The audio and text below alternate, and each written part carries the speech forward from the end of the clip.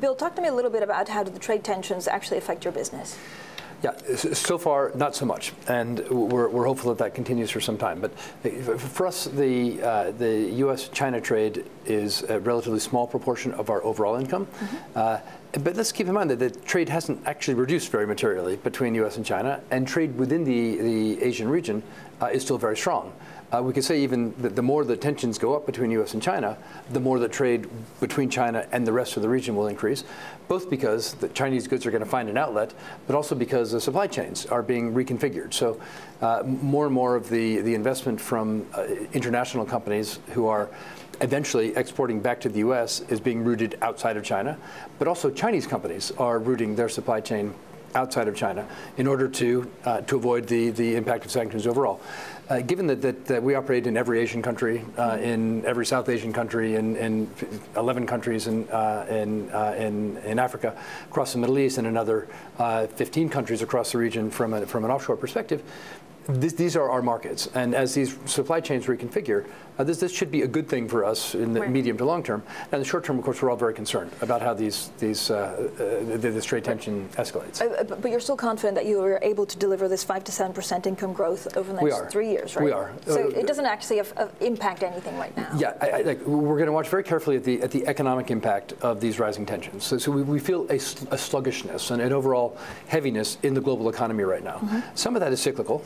Maybe it was going to happen otherwise. Some of that is on the back of concerns that these trade tensions or technology tensions could become much more severe.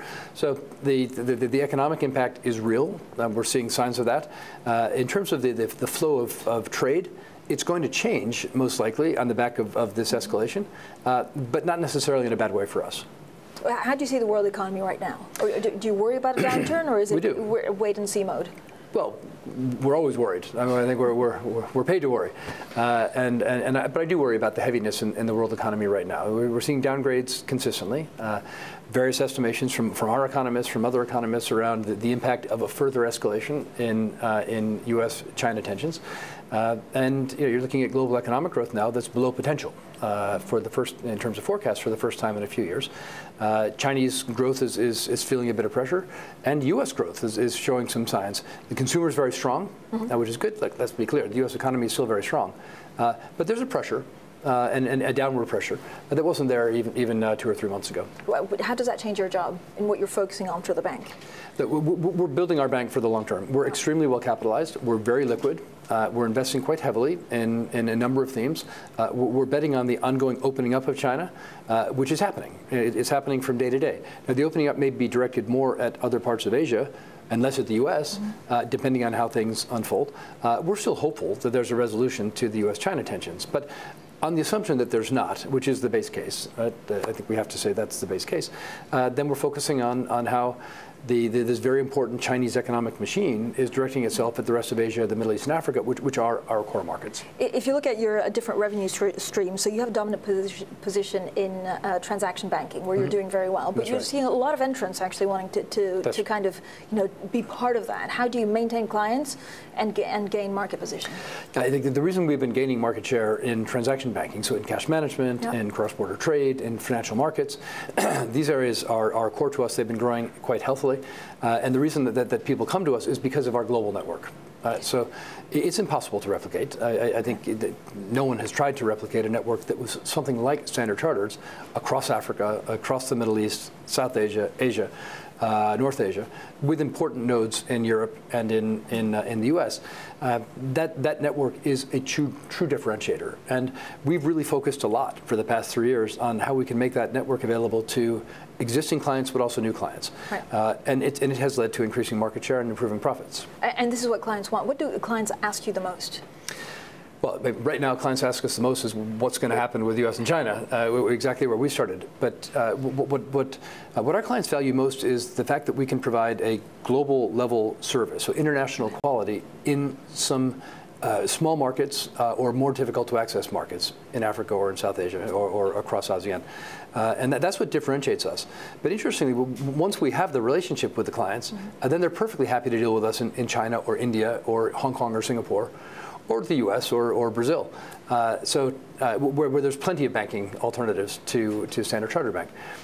So we feel like we're in a pretty good spot, and we're going to continue to push that. Do your clients, because they worry about the trade tensions, do they invest less? Do they want more cash? How is their behavior changing? We see a different kind of investment. So there's clearly investment in diversifying supply chains. Right. I think everybody's aware now that you don't want to be too dependent on one supplier for anything. And that's American and European companies, but it's also Asian companies, it's Korean companies, it's Japanese companies. And that's, so they're still investing, but they're investing in different ways. And, but broadly, I think discretionary investment has reduced. Anxieties are higher, and people just pull back a little bit. And I'm afraid that's going to carry on for some time. But pull back a little bit is how much, like 10%? Or do you see actually, what could be the catalyst for more anxiousness from clients? Well, I think with each further ratcheting of trade tensions, we're seeing two things happen. One is the immediate impact on global equity markets, and which is muted, isn't it? Muted, but it's given the underlying strength of corporate earnings so far, and the strength of the U.S. economy, you feel it in equity markets, and we saw in the fourth quarter just how substantial that can be if concerns are very high.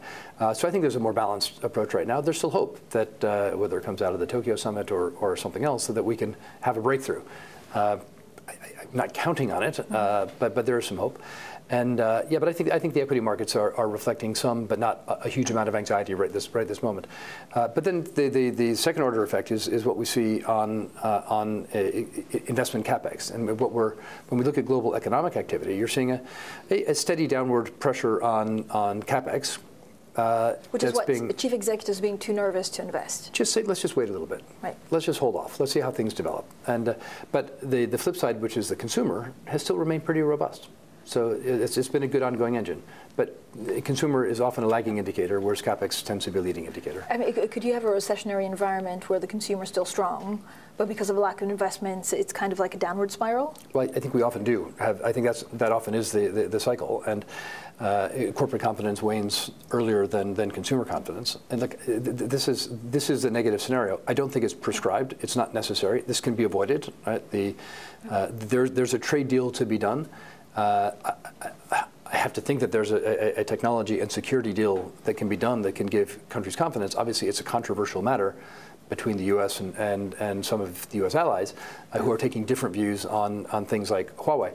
But there do appear to be deals that could be done. And let's really focus on how we can do something that accomplishes the objectives of opening up China, making sure that we've got a level playing field, and doing it in a safe and sound way. But of course, we have to prepare for the other alternative, and we are. And I think most corporations are. Where do you see opportunities, country-wise, in the next 24 months, 24 to 36 months? Yeah, so we continue to see opportunities in China. China really is continuing to open up. We got a license last year to be a local fund custodian. This is a big deal for the first foreign bank to have that, and so we're going to invest heavily in that business. The rules in China have changed. We can take a higher ownership in securities companies. We could take a higher ownership in banks as well, although we own 100% of our bank today, so I feel quite comfortable with that position. So China is ongoing. We've invested very heavily in digital across Africa, so we've now rolled out digital banks in 9 countries in Africa. We'll do one more over the course of this year. We'll roll out that capability in the Middle East and South Asia. Singapore continues. That makes a difference. I mean, if you roll out technology, how fast do you get the returns? Individually, each of the African market investments is not very material in terms of our expected bottom line. So as we fully ramp these things up over a couple of years, what we're trying to do though is to position Standard Chartered as the leading bank, both from a customer service and quality perspective, but increasingly in terms of market share in these markets, which themselves are growing quite quickly. But this is what, brand recognition? No, it's new customers. Right. It is some brand recognition. It's also being identified with individuals and small businesses as a bank that is innovative. And so as we go and talk to our corporate customers about things that we can do together, they say, oh yeah, we want to deal with a bank that is able to help us innovate by being innovative themselves. So there's some branding, there's some new customers, and we want many, many, many more customers and clients in these markets, and the best and most effective way to do that is through the digital channel. But how will that change? I mean, are we, if you look at the pace of change in the digital channel in the last 5 years, is it going to double in the next 5 years, and how can you stay ahead of that? Yeah, look, our digital penetration rates on average across our markets is still only about 50%. Right? So half of our clients, these are our existing clients, are not accessing us through a digital channel. Mm-hmm. That's kind of consistent with the global banking benchmarks. The game from here will get the 50% much closer to 100%, and clearly as the demographics will pull us that way, yeah. But also to take the billions of people who are unbanked today or underbanked today and bring them on board through a digital channel. These could be people in remote locations or people that will have their first savings in their yeah. lives. They'll have their first smartphone, right. And they'll access the financial markets through that mechanism in a way that they couldn't before. Are we going to see M&A in Europe anytime soon? And does that impact actually how you see the world? Well, it doesn't change our view of the world too much. We should have M&A in Europe in the banking. You're talking in the banking sector. Banking industry. It's yeah. The European banking sector is over-dispersed. It's too fragmented, and clearly one way forward is to combine. I don't think that's a field in which we will necessarily play given our focus on Asia, the Middle East, and Africa. But we are a European bank both by domicile and by regulation. Well, mm-hmm. UK bank, so we'll call it European for the time being, and that's so we see very close in hand how fragmented the European banking market is and how much opportunity there is for better customer service through consolidation.